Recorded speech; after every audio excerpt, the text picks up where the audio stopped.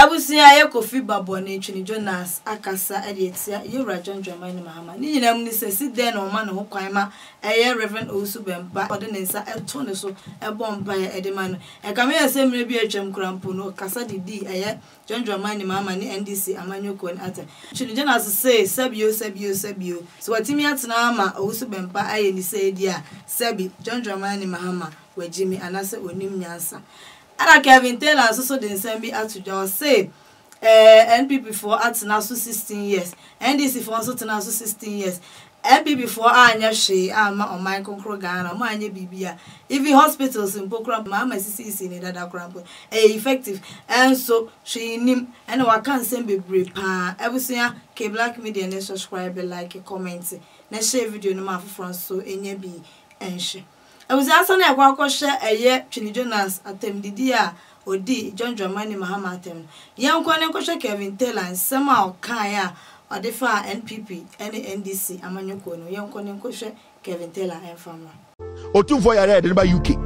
ahemfo no nyina mo yare de mo ba abruchire president achichide we yare okwa abruchire na omo ye eye akoside ewuro mo mpaboa ede ntuma atwa mo kom eso aso asikidwa no omo hia pomdin ayar sabia yana. What we are doing is just a joke. It is a total joke. We are not ready to help the people.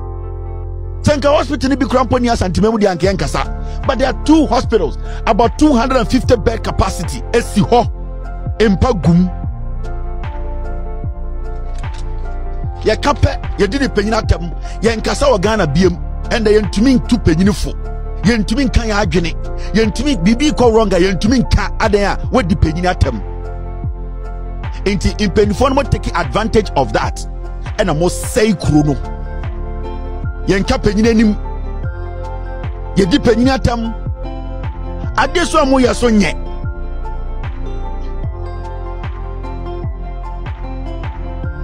Yanko enim. Construction of district hospitals at Dodowa, Fomena, Kumewu, Abetifi, Tepa, Nkoko, Nsoko, Konongo, Salaga, Chefopraso, Madina, Atomic, and Bekwai. These are all district hospitals, effective district hospitals.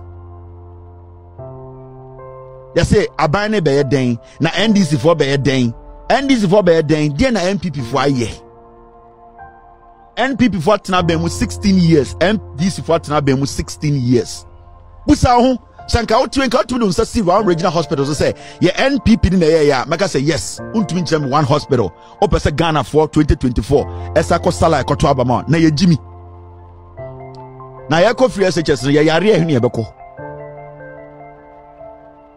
I say nim nyansa abrofo omo make sure say omo apomudin ansa na omo dwini bibia ho oni apomudin a is a waste of time and don't get your energy sector well fitted. Obetima ko free SHS ni nyina udu final year obewu hospital be na beje nkwa and you cannot tell me say akora we di 15 years all the way to 20 years onko hospital onya serious sickness be one day into also tia say if you prioritize your life you cherish your life you will be more looking at this more than kwase bi say go free SHS enya by force a progressive constitution say nya abotre na enye until we are not bound by anything say chinchina o say NCC but constitution kire say apomudin dia o say NCC constitution kire say e wo see hospital say na eye de ye de boy ho ban constitution say school eye kakra into between apomudin and school no constitution no ehun say apomudin hia ye hia apomudin ansa na tumesi school ya nya adwuma ya ntumi nya income enfa nchichiri school Owusu ana Kelvin nsema ho kanyina ne say so your babu no anasa maame ana papa odo ba ko free SHS ni wi akoda ne yare a hospital be na ade na ekohwe ni ehonom facilities ni are very poor nti he fa na ade oba no ekwa ma na kwaje na yahwe entimi so ma sa oba na ko free SHS awie no enya ade se bia obetena wo abra obenya hoodin da bia ebetima ba so obetima yare serious sickness ebetimi ache no nti wa otu na hwe de economy no aye na e ka me say Kelvin or ye campaign dia ma John Dramani Mahama de wi a wo si e ka na nsem ne de ti mu se oye NDC ni ma papa o say we citizen e wo Ghana na so obeto aba e de ama NPP de na e wala kame ye say o mo bai o ama ma ye hwe amfa ama o man konkro Ghana awusia yankwa ne yankwohwe Twene Jonas mmra na o ka kire yewra jonjoma ni Mahama sebio wonim nyansa wagime yankwa ne yankwohwe sa video ni ma Owusu Bempah etina so many platforms so abo edua abo ne ho dua akantam say wo Mahama ntimi me president la enti edi entina okobu nkotojo o sa akwase ampanyi we anim se o mbre se o blessing Owusu Bempah no blessing Mahama pa o madi ho yaw mo dia mo peptumi nti jimi bi a mo be jimi apetumi